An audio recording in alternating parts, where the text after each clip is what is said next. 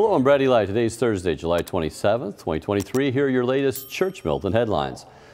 The Vatican prosecutor on Wednesday asked for the conviction of 10 people, including a cardinal, and a prison sentence of 3 to 13 years. The Cardinal, Angelo Becciu, is immersed in financial scandals, including a failed $200 million property deal in London's Chelsea district. The prosecutor asked for Becciu to be convicted and sentenced to 7 years and 3 months in prison, prevented from ever holding office again in the Vatican, and fined roughly $12,000, with millions more being confiscated. Michigan's hard-left Democrat Governor Gretchen Whitmer has signed legislation outlawing reparative therapy for LGBT youth under penalty of licensing sanctions. The bill forbids mental health care providers from using reparative therapy, which helps people with unwanted same-sex attraction. Celebrating the law, Whitmer tweeted, "As a mom of a member of the community and proud lifelong ally, I'm grateful that today we're banning the horrific practice of conversion therapy in Michigan." A U.S. district judge ruled in favor of Washington State forcing religious organizations to include child murder in employee insurance packages. Tuesday, Judge Benjamin Settle issued his summary judgment declaring there is no evidence that S.B. 6219 was enacted to burden or target religion.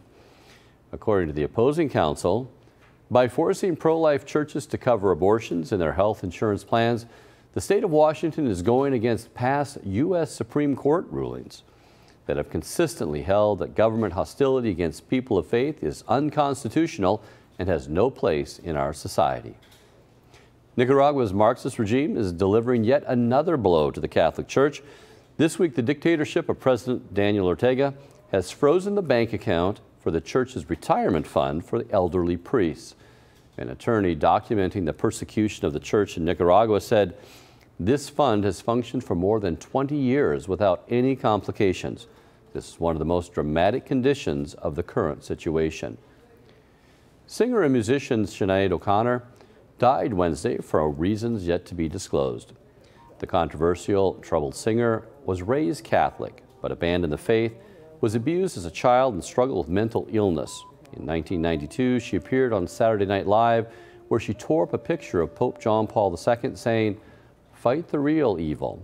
She later stated the stunt was a protest against sexual abuse in the church.